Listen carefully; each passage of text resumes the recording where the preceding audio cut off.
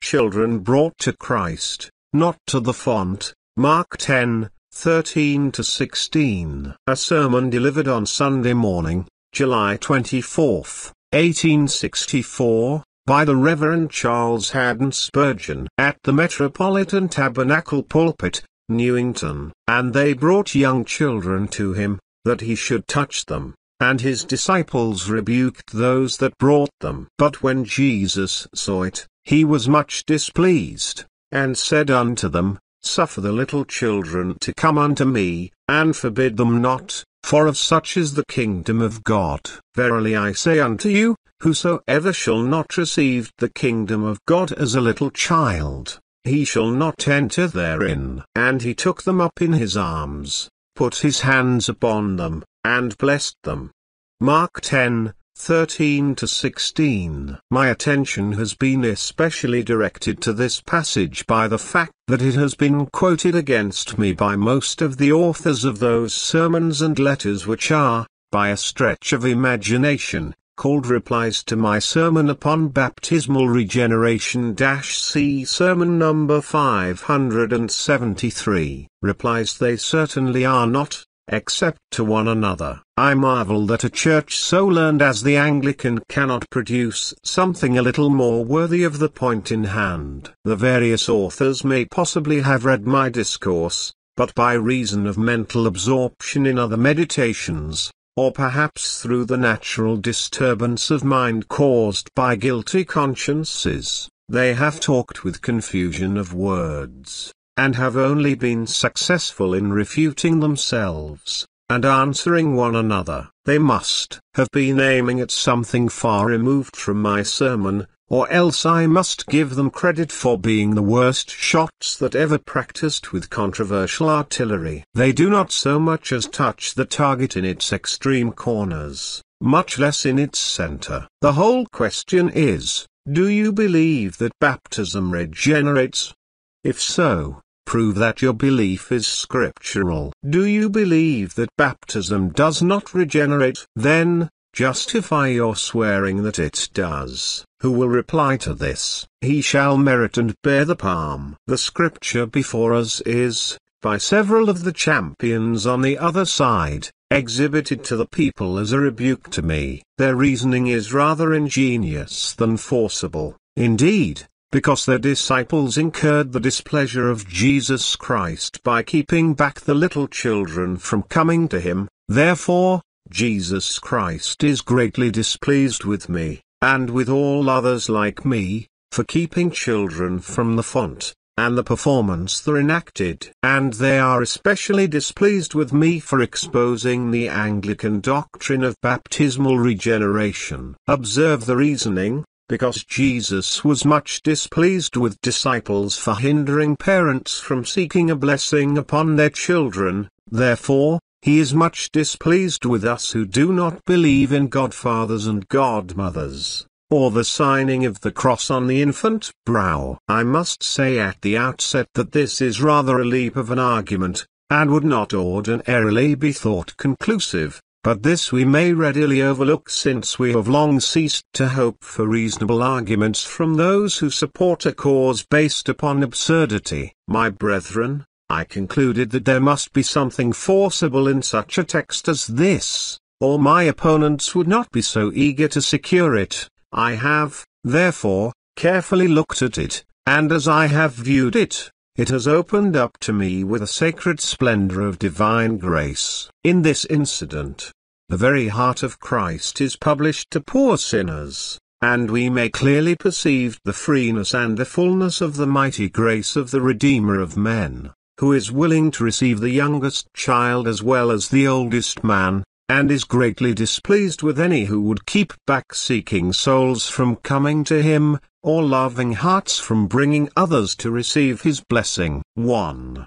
In handling this text, in what I believe to be its true light, I shall commence, first of all, by observing that this text has not the shadow of a ghost of a connection with baptism. There is no line of connection as substantial as a spider's web between this incident and baptism, or, at least, My imagination is not vivid enough to conceive one. This I will prove to you, if you will follow me for a moment. It is very clear, dear friends, that these young children were not brought to Jesus Christ by their friends to be baptized. They brought young children to him, that he should touch them, says Mark. Matthew describes the children as being brought, that he would put his hands on them and pray.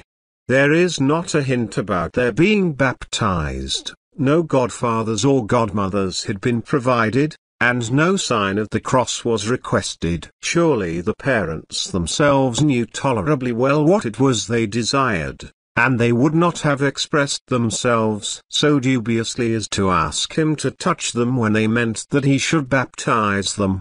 The parents evidently had no thought of regeneration by baptism, and brought the children for quite another reason. In the next place, if they brought the children to Jesus Christ to be baptized, they brought them to the wrong person, for the evangelist, John, in the 4th chapter, and the 2nd verse, expressly assures us that Jesus Christ baptized not, but his disciples. This settles the question once and for all, and proves beyond all dispute that there is no connection between this incident and baptism.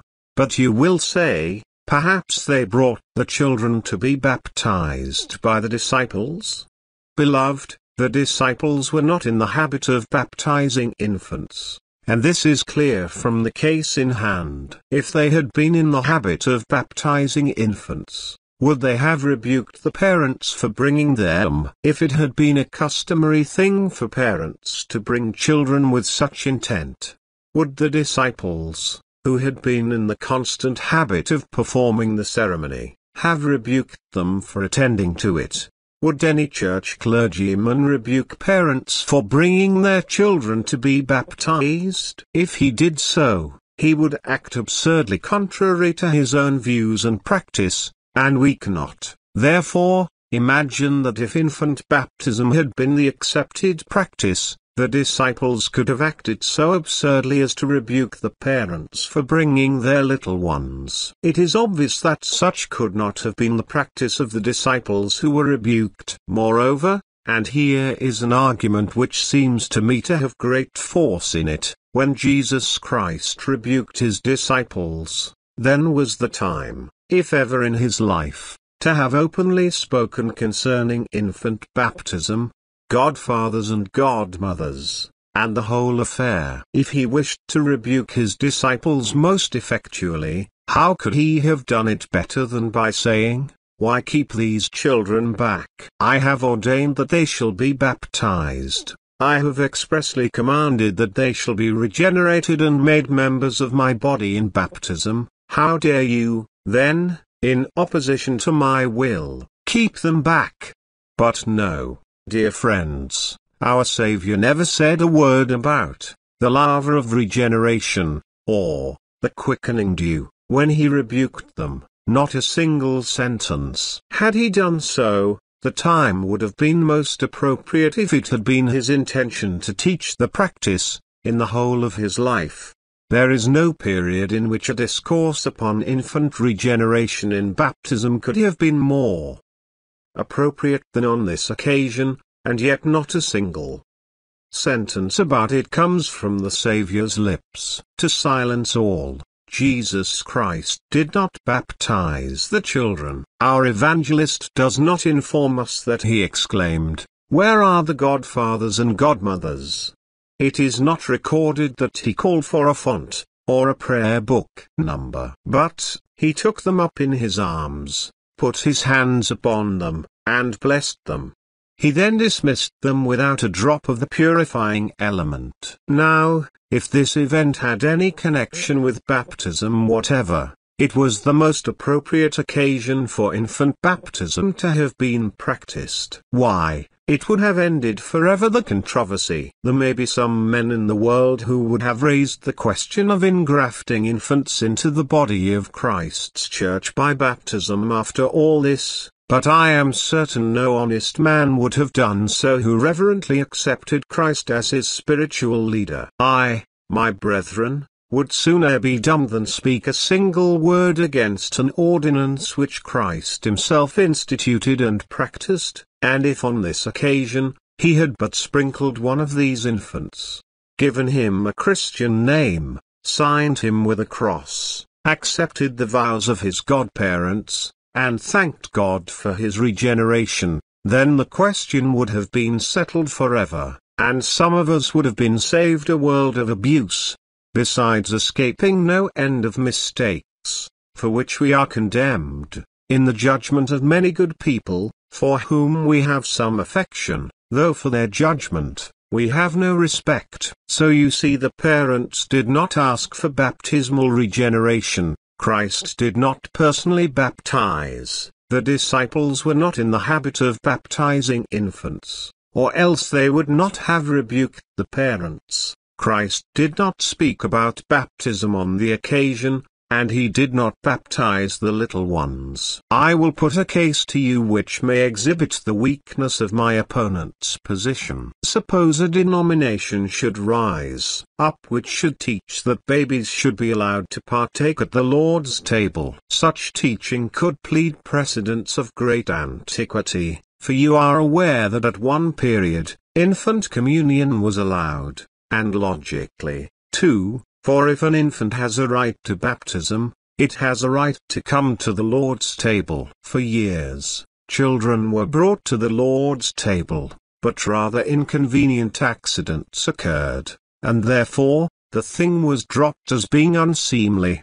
But if someone should revive the error, and try to prove that infants are to come to the Lord's Supper, he might prove it from this passage quite as clearly as our friends can prove infant baptism from it. Moreover, do not forget that even if infant baptism could be proved from this text, the ceremony prescribed in the prayer book is quite as far from being established. Whether the baptism of infants may or may not be proven from other scriptures, I cannot now stay to inquire, but even if it can be, what are we to say for godfathers or godmothers, or the assertion that in baptism children are made members of Christ, children of God, and inheritors of the kingdom of heaven? Truly I might as well prove vaccination from the text before me, as the performance which the prayer book calls infant baptism. I do not hesitate to say that I could prove any earthly thing, if I might but have such reasoning granted to me as that which proved infant baptism from this passage. There is no possible connection between the two. The teaching of the passage is very plain and very clear, and baptism has been imported into it, but not found in it. As a quaint writer has well said, these doctrines are raised from the text as our collectors raise a tax upon indigent, unsolved people, by coming armed with the law and a constable to seize and hold that which is not to be had. Certainly, never was a text so strained and distrained to pay what it never owed, never man so racked to confess what he never thought, never was a pumice stone so squeezed for water which it never held. Still, hundreds will catch at this straw, and cry, did not Jesus say, "Let the little children come to me"?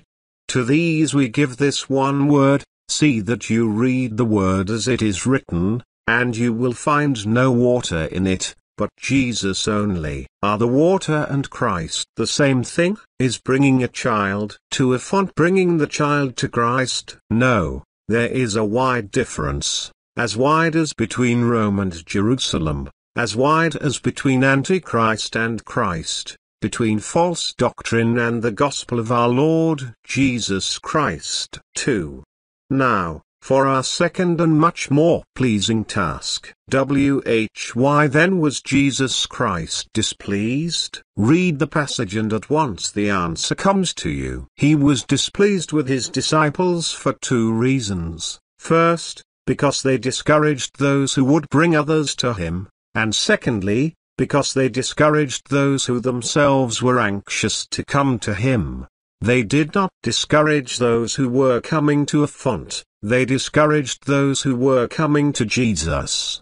There is a mighty distinction ever to be held between the font and Christ, between the sprinkling of the priest and living faith in the Lord Jesus Christ. First, his disciples discouraged those who would bring others to him. This is a great sin, and wherever it is committed, Jesus Christ is greatly displeased, for a true desire to see others saved is worked in the believer by God the Holy Spirit, who thus renders the called ones the means of bringing wandering sheep into the fold. In this case, they discouraged those who would bring children to him to be blessed. How can we bring children to Jesus Christ to be blessed? We cannot do it in a corporeal sense, for Jesus is not here, he is risen.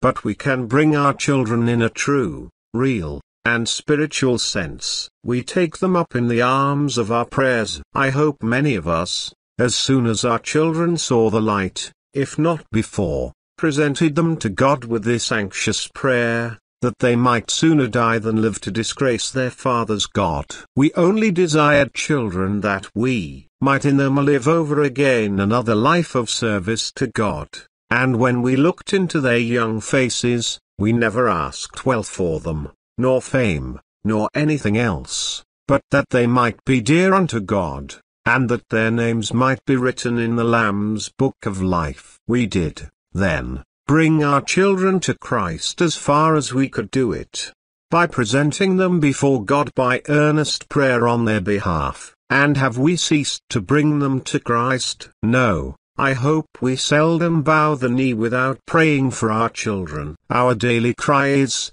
"Oh, that they might live before you." God knows that nothing would give us more joy than to see evidence of their conversion. Our souls would almost leap out of our bodies with joy if we could but know that they were the children of the living God. Nor has this privilege been denied to us, for there are some here who can rejoice in a converted household. Truly we can say with the Apostle Paul, "I have no greater joy than this, that my children walk in the truth of God."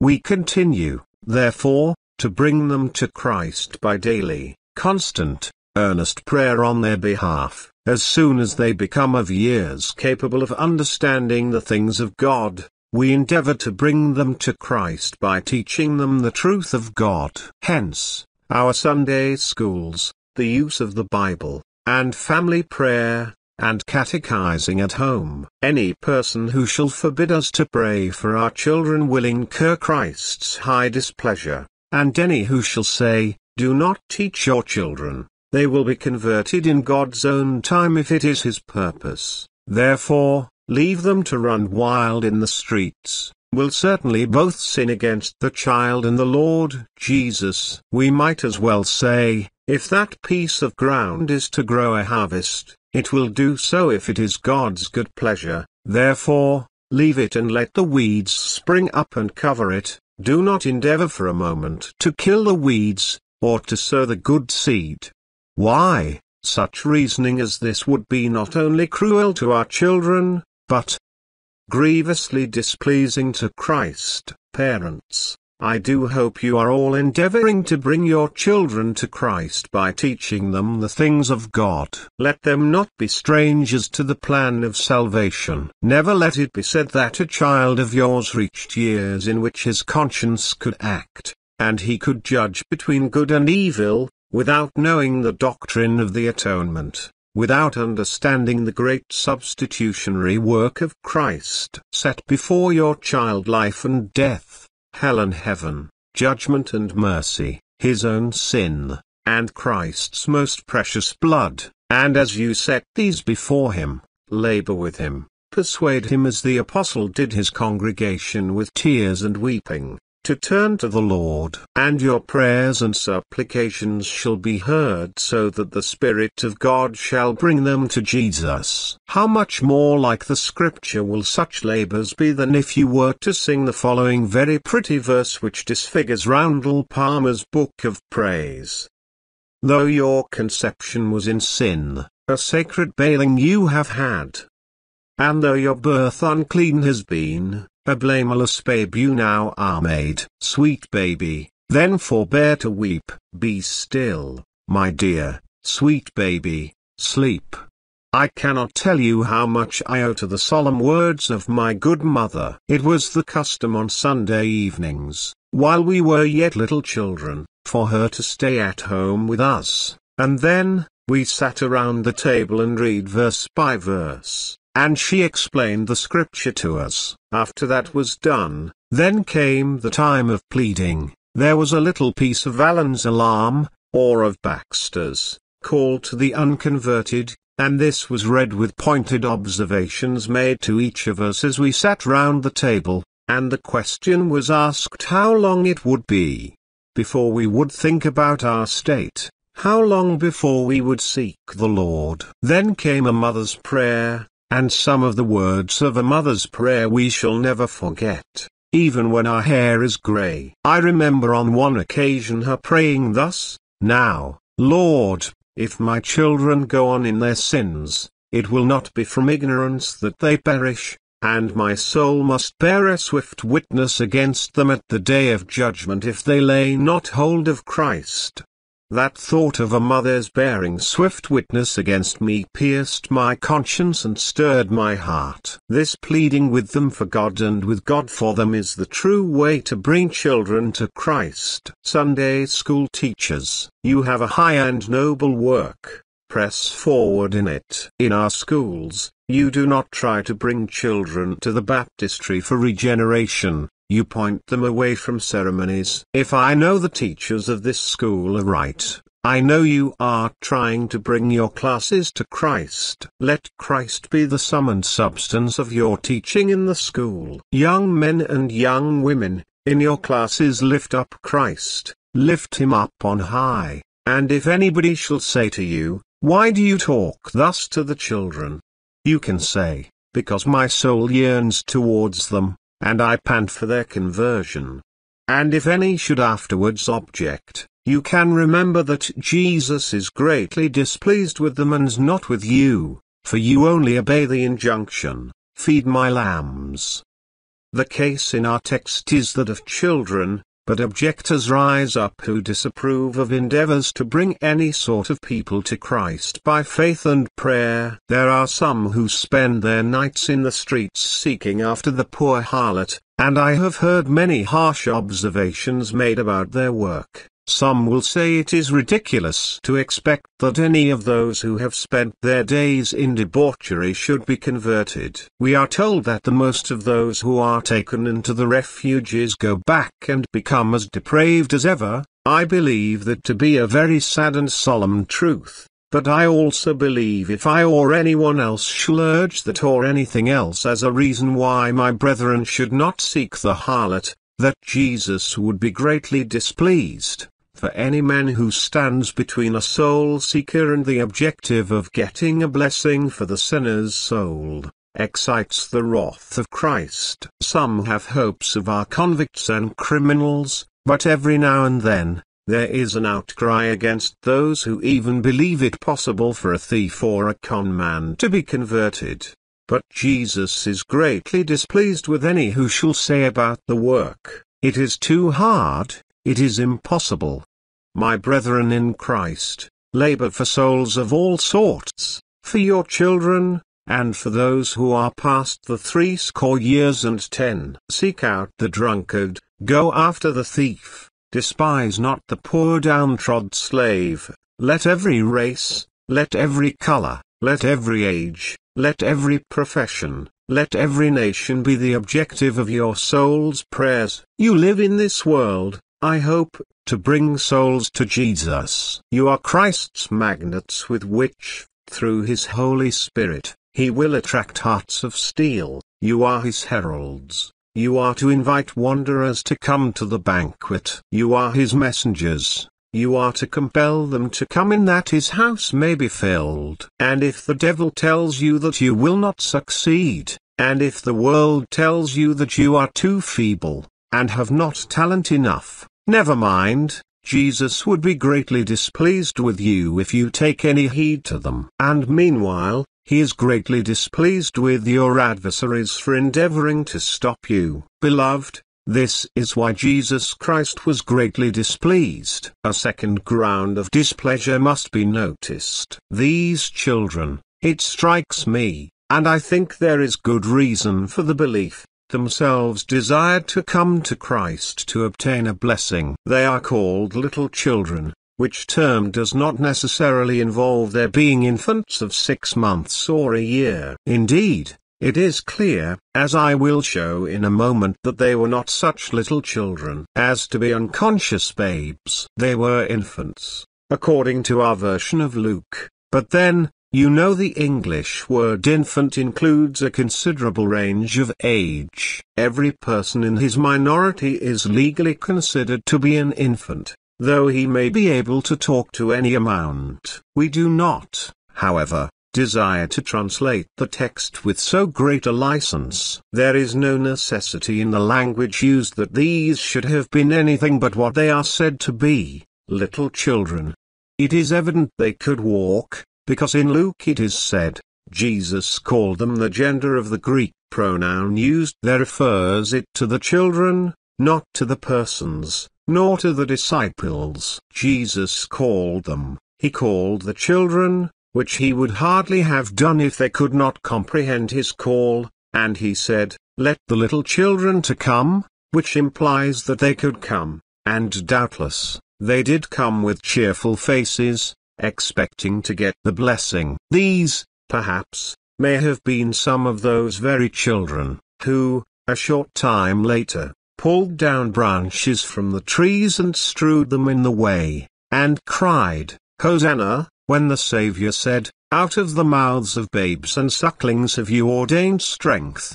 Now, Christ was greatly displeased with his disciples for pushing back these boys and girls. They did, as some old folks do nowadays, who cry out, stand back, you boys and girls. We do not want you here, we do not want children to fill up the place, we only want grown-up people. They pushed them back. They thought that Christ would have too much to do if he attended to the juveniles. Here comes out this principle, that we must expect Christ's displeasure, if we attempt to keep anybody back from coming to Christ, even though it is the youngest child. You ask how persons can come to Christ now? They cannot come corporeally, but they can come by simple prayer and humble faith. Faith is the way to Jesus, baptism is not. When Jesus says, come unto me all you who labor and are heavy laden, he did not mean, be baptized, did he? Number. And so when he said, let the little children come to me, he did not mean, baptize them, did he? Coming to Jesus Christ is quite a different thing from coming to a font. Coming to Christ means laying hold upon Christ with the hand of faith, looking to him for my life, my pardon, my salvation, my everything. If there is a poor little child here who is saying in her little heart, or his little heart, I would like to come to Christ, oh that I might be pardoned while I am yet a little one, come, little lamb, come and welcome. Did I hear your cry? Was it this? Gentle Jesus, meek and mild, look upon a little child. Pity my simplicity, allow me to come to thee. Dear little one, Jesus will not despise your lisping, nor will his servant keep you back. Jesus calls you, come and receive his blessing. If any of you say a word to keep the young heart back, Jesus will be displeased with you. Now, I am afraid some do that, those, for instance, who think that the gospel is not for little children. Many of my brothers, I am sorry to say, preach in such a way that there is no hope of children ever getting any good by their preaching. I cannot glory in learning or eloquence, but in this one thing I may rejoice, that there is always a number of happy children here who are quite as attentive as any of my audience. I love to think that the gospel is suitable to little children. There are boys and girls in many of our Sunday school classes, down below stairs, who are as truly converted to God as any of us. Yes, and if you were to speak with them about the things of God, though you should get to the knotty points of election and predestination, you would find those boys and girls well taught in the things of the kingdom. They know free will from free grace, and you cannot puzzle them when you come to talk about the work of Jesus and the work of the Spirit, for they can discern between things which differ. But a minister who preaches as though he never wanted to bring children to Christ, and shoots right over the little ones' heads, I think Jesus is displeased with him. Then, there are others who doubt whether children ever will be converted. They do not look upon it as a thing likely to happen, and whenever they hear of a believing child, they hold up their hands at the prodigy, and say, "What a wonder of grace!" It ought to be. But in those churches where the gospel is simply preached, it is as common a thing for children to be converted as for grown-up people to be brought to Christ. Others begin to doubt the truth of juvenile conversions. They say, they are very young. Can they understand the gospel? Is it not merely an infantile emotion, a mere profession? My brethren, you have no more right to suspect the sincerity of the young than to mistrust the grey-headed. You ought to receive them with the same open-hearted confidence with which you receive others when they profess to have found the Saviour. Do, I pray you, whenever you see the faintest desire in your children, go down on your knees as your servant does, when the fire is almost out, and blow the spark with your own breath. Seek by prayer to fan that spark to a flame. Do not despise any godly remark the child may make. Do not puff the child up on account of the goodness of the remark, lest you make him vain and so injure him, but do encourage him. Let his first little prayers be noticed by you. Though you may not like to teach him a form of prayer, I shall not care if you do not, yet teach him what prayer is. Tell him to express his desires in his own words, and when he does so, join in it and plead with God on his behalf, that your little one may speedily find true peace in our Saviour's blood. You must not, unless you would displease my master, keep back the smallest child that longs to come to him. Here, let us observe that the principle is of general application. You must not hinder any awakened soul from seeking the Saviour. Oh my brethren, I hope we have such a love for souls, such an instinct within us to desire to see the travail of Christ's soul, that instead of putting stumbling blocks in the way, we would do the best we could to gather up the stones. On Sundays, I have labored to clear up the doubts and fears which afflict coming sinners. I have entreated God the Holy Spirit to enable me, so to speak, that those things which hindered you from coming to the Saviour might be removed. But how sad must be the case of those who delight themselves in putting stumbling blocks in men's way. The doctrine of election, for instance, a great and glorious truth of God, full of comfort to God's people, how often is that made to frighten sinners from Jesus? There is a way of preaching that doctrine, in which you make it put on a black and ugly face, and stand with a drawn sword and say, "You must not come unless you know you are one of God's elect." That is not the way to preach the doctrine. The true way of preaching it is, God has a chosen people, and I hope you are one of them. Come, lay hold on Jesus, put your trust in him. Then, there are others who preach up dispositions and feelings as a preparation for Christ. They do in effect say, unless you have felt so much depression of spirit, or experienced a certain quantity of brokenness of heart, you must not come to Christ. Instead of declaring, that whoever will is permitted to come, and that the true way of coming to Christ is not with a qualification of dispositions and feelings and mental depressions, but just as you are. Oh, it is my soul's delight to preach a gospel which has an open door to it, to preach a mercy seat which has no veil before it. The veil is torn in two, and now the biggest sinner out of hell, who desires to come, is welcome. You, who are 80 years of age, and have hated Christ all this time. If now the Spirit of God makes you willing to come, Christ seems to say, let the grey-headed come to me, and forbid them not.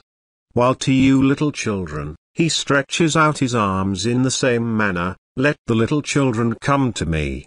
O my beloved, see to it that your heart longs to come to Christ, and not to ceremonies. I stand here this day to cry, come you to the cross, not to the font.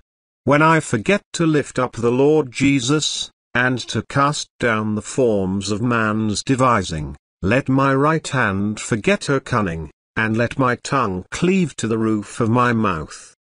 None but Jesus, can do helpless sinners good. The font is a mockery and an imposition if it is put before Christ. If you have baptism after you have come to Christ, well and good, but to point you to it either as being Christ, or as being inevitably connected with Christ, or as being the place to find Christ, is nothing better than to go back to the beggarly elements of the old Romish harlot instead of standing in the liberty wherewith Christ has made us free, and bidding the sinner to come as a sinner to Christ Jesus, and to Christ Jesus alone. 3. In the third and last place, let us also gather from our text, that when we discourage any, we always go upon wrong grounds. Here was the case of children. I suppose that the grounds upon which the apostles kept back the children would be one of these, either that the children could not receive a blessing, or else that they could not receive it worthily.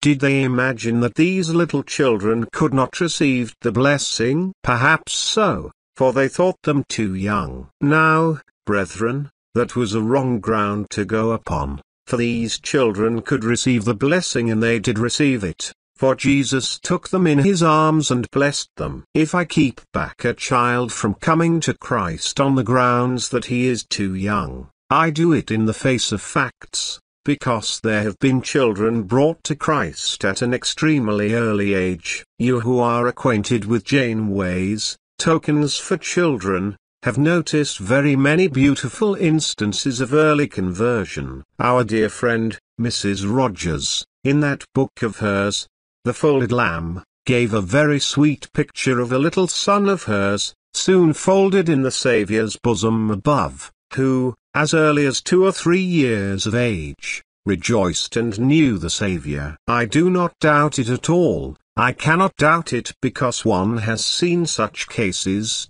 that children of 2 or 3 years of age may have blossoms of knowledge, and of divine grace, a blessing which, in almost every case, has betokened early death, but which has been perfectly marvelous to those who have talked with them. The fact is that we do not all at the same age arrive at that degree of mental stature which is necessary for understanding the things of God. Children have been reported as reading Latin, Greek, and other languages at 5 or 6 years of age. I do not know that such early scholarship is any great blessing. It is better not to reach that point so soon, but some children are all that their minds ever will be at 3 or 4, and then, they go home to heaven, and as long as the mind has been brought up to such a condition that it is capable of understanding, it is also capable of faith if the Holy Spirit shall implant it. To suppose that he ever gave faith to an unconscious babe is ridiculous. That there can be any faith in a child that knows nothing whatever,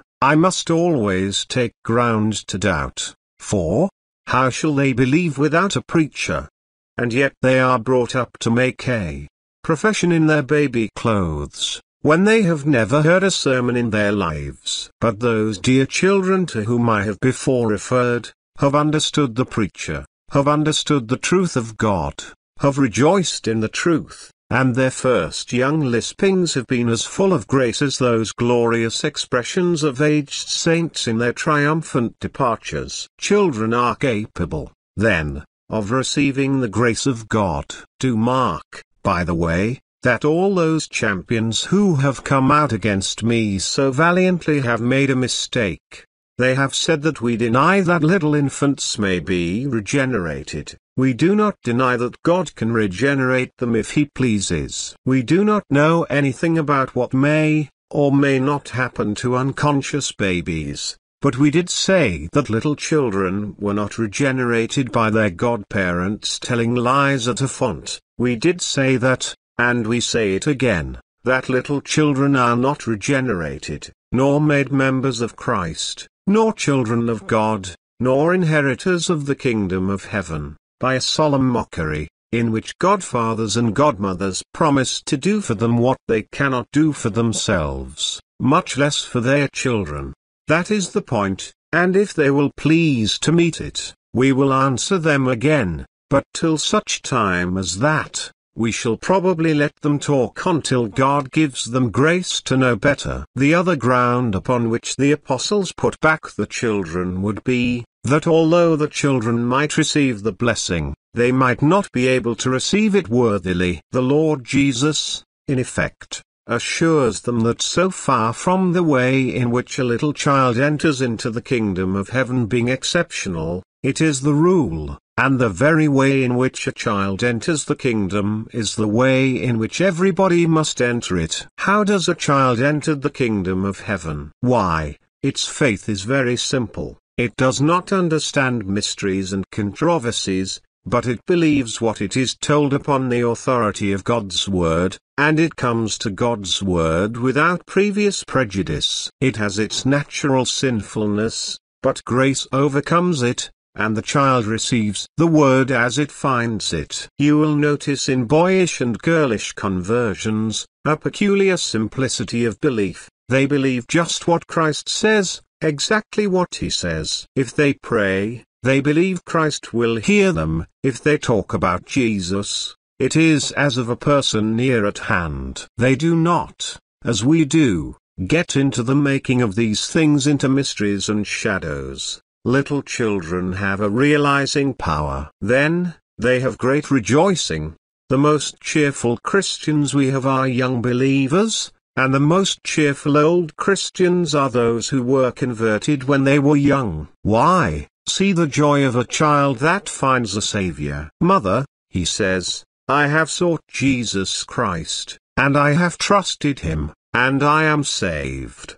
He does not say, I hope, and I trust, but I am, and then, he is ready to leap for joy because he is saved. Of the many boys and girls whom we have received into church fellowship, I can say of them all, they have all gladdened my heart, and I have never received any with greater confidence than I have these. This I have noticed about them, they have greater joy and rejoicing than any others, and I take it is because they do not ask as many questions as others do, but take Jesus Christ's word as they find it, and believe in it. Well now, just the very way in which a child receives Christ, is the way in which you must receive Christ if you would be saved. You who know so much that you know too much, you who have big brains, you who are always thinking, and have a tendency to criticism, and perhaps to skepticism, you must come and receive the gospel as a little child. You will never get a hold of my Lord and Master while you are wearing that quizzing cap. No, you must take it off, and by the power of the Holy Spirit you must come trusting Jesus, simply trusting Him, for this is the right way to receive the kingdom.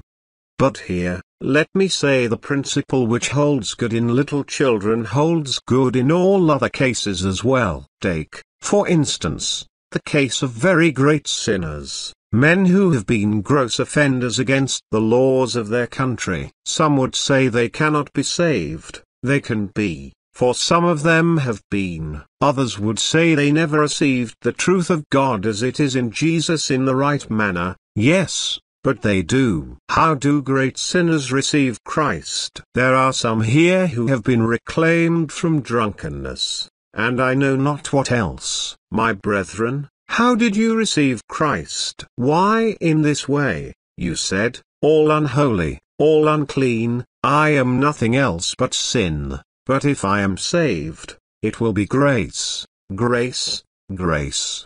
Why, when you and I stood up, black, and foul, and filthy, and yet dare to believe in Christ. We said, if we are saved, we shall be prodigies of divine mercy, and we will sing of his love forever. My dear friends, you must all receive Jesus Christ in that very way. That which would raise an objection to the salvation of the big sinner is thrown back upon you, for Christ might well say, except you receive these things as the chief of sinners, you cannot enter the kingdom. I will prove my point by the instance of the Apostle Paul. He has been held by some to be an exception to the rule, but Paul did not think so, for he says that God, in him, showed forth all long-suffering for a pattern to them who believe, and made him, as it were, a type of all conversions. So, that instead of being an exception, his was to be the rule. You see what I am driving at. The case of the children looks exceptional, but it is not. It has, on the contrary, all the features about it which must be found in every true conversion. It is of such that the kingdom of heaven is composed, and if we are not such, we cannot enter it. Let this induce all of us who love the Lord to pray for the conversion both of children and of all sorts of men. Let our compassion expand, let us shut out none from the plea of our heart. In prayer and in faith, let us bring all who come under our range, hoping and believing that some of them will be found in the election of grace, that some of them will be washed in the Saviour's blood, and that some of them will shine as stars in the firmament of God forever. Let us, on no consideration, believe that the salvation of any man or child is beyond the range of possibility, for the Lord saves whom he wills. Let no difficulties which seem to surround the case hinder our efforts. Let us, on the contrary, push forward with greater eagerness, believing that where there seems to be some special difficulty, there will be manifested, as in the children's case, some special privilege. O labor for souls, my dear friends. I beseech you, live to win souls. This is the best rampart against terror, a rampart built of living stones, converted men and women. This is the way to push back the advances of popery, by imploring the Lord to work conversions. I do not think that mere controversial preaching will do much. Though it must be used, it is grace work we need, it is bringing you to Christ, it is getting you to lay hold of him, it is this which shall defeat the devil and expand the kingdom of Christ. Oh, that my God would bring some of you to Jesus. If he is displeased with those who would keep you back, then see how willing he is to receive you. Is there in your soul any desire towards him? Come and welcome, sinner, come. Do you feel now that you must have Christ or die? Come and have him. He is to be had for the asking. Has the Lord taught you your need of Jesus? You thirsty ones, come and drink. You hungry ones, come and eat. Yes, this is the proclamation of the gospel today. The Spirit and the bride say, come. And let him who hears say, come. And let him who is thirsty come. And whoever will, let him take the water of life freely. I do trust there may be encouragement in this to some of you. I pray my Master make you feel it. If he is angry with those who keep you back, then he must be willing to receive you. Glad to receive you, and if you come to him, he will in no way cast you out. May the Lord add his blessing on these words for Jesus' sake. Amen. Words for Jesus' sake. Amen. Words for Jesus' sake. Amen. Words